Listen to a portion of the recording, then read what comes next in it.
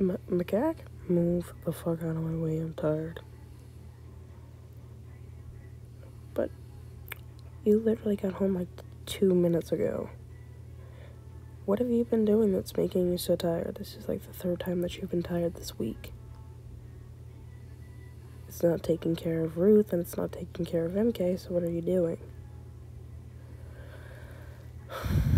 Nothing important. Mac, we're back together again. You need to trust me with this shit.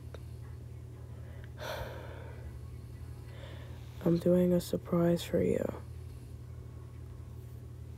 What is it? It wouldn't be a surprise if I told you, Wukong. Fine. I'll wait. Good. Now move over. Fine. I will tell you about it later. Well, Mac, I need to tell you something really important. It's been a long time since I've told you, and you're passed out.